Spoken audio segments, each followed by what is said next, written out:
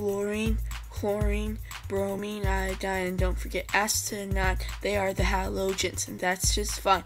These four nonmetals and semimetal burn your skin. They don't dissolve in H2O. Just don't take a whiff of them in, because you'll say pew-yew. They're highly reactive. They even react with each other except for Astatine. And don't forget that they all got 7 valence electrons. F stands for fluorine with an atomic number of 9 protons, 9 electrons, 10 neutrons. Its AMU is 18.998. With it being the most reactive of all the halogens, no wonder why we can't find it anywhere. It's used in your toothpaste to make your smile pearly white. If you see a pale yellow gas, it's probably fluorine. Next on the list is chlorine, with atomic number of 17 and a chemical symbol of Cl and an AMU of 35.453. What does that mean, you may ask? It means it's got 17 protons, 17 electrons, and 18 neutrons. It's discovered in 1774. It makes a salt. This green yellow gas makes it safe for you to drink the water. Fluorine, Chlorine, Bromine, Iodine, and don't forget Astatine. They are the halogens, and that's just fine. These four nonmetals and semimetal burn your skin. They won't dissolve in H2O.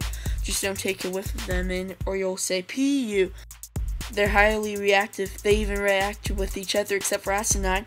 And don't forget that they all got 7 valence electrons. Moving on to a red-brown liquid called bromine. It's the only one of its kind. For its non-metal liquid, it has an atomic number of 35 and an AMU of 79.904. It's got 35 protons and electrons with 39 neutrons. Highly volatile.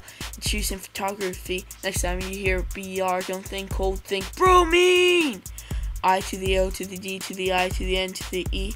Iodine, all it needs is an I to symbolize a blue-black salt that has 30 isotopes with only one stable.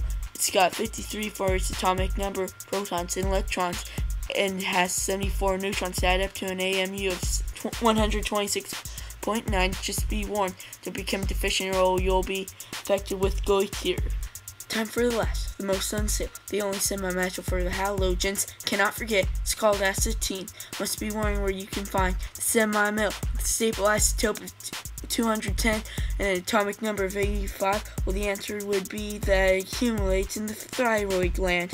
One last time, come on, say it with me as I recap the halogens. Fluorine, Chlorine, Bromine, Iodine, don't forget Astatine. They are the halogens, and that's just fine. These four nonmetals and semimetal burn your skin. They won't dissolve in H2O. Just don't take a whiff of them in, because you'll say pew-yew. They're highly reactive. They even react with each other except for Astatine. Don't forget that they all got 7 valence electrons. It's time for me to go. Remember the halogens. See ya!